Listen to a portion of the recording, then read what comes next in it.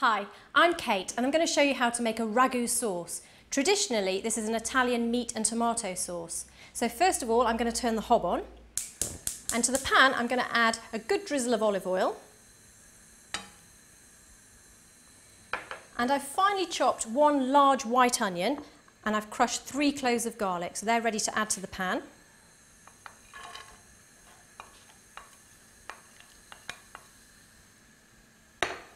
And what I want to do is allow these to cook for 2 to 3 minutes to soften.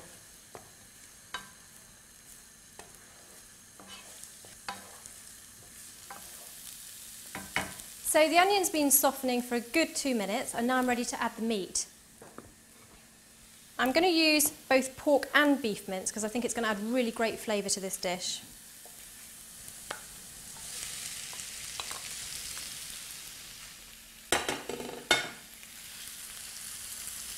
So what we want to do is brown this meat, and it's a good idea with your wooden spoon just to break it up a little bit.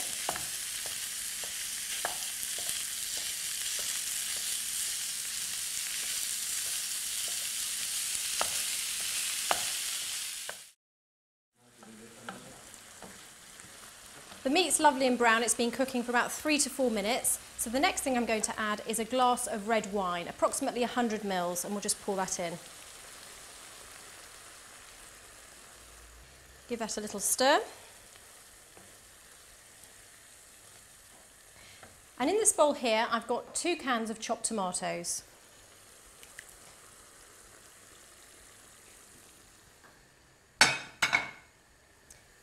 And 2 tablespoons of tomato puree.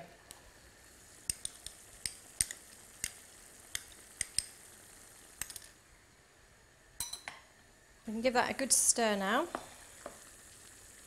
And I think for this you need quite a large saucepan to fit all the ingredients in. I'm going to add 2 bay leaves. And I've got some mushrooms here. I've got 100 grams of mushrooms.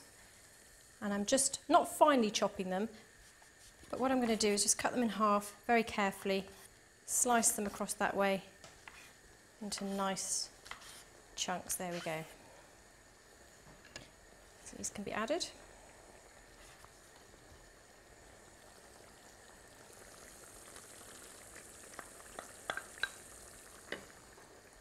And finally, we can season with some salt and pepper. A generous pinch of salt and a good pinch of pepper.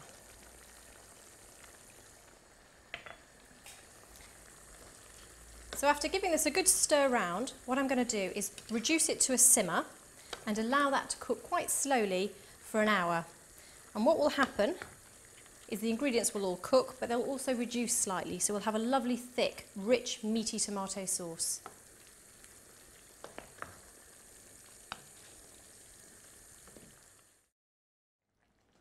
The ragu's been cooking for an hour, so I'm going to turn the heat off.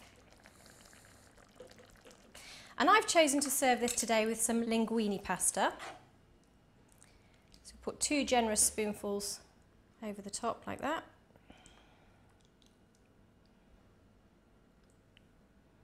And finish it off with a little fresh basil.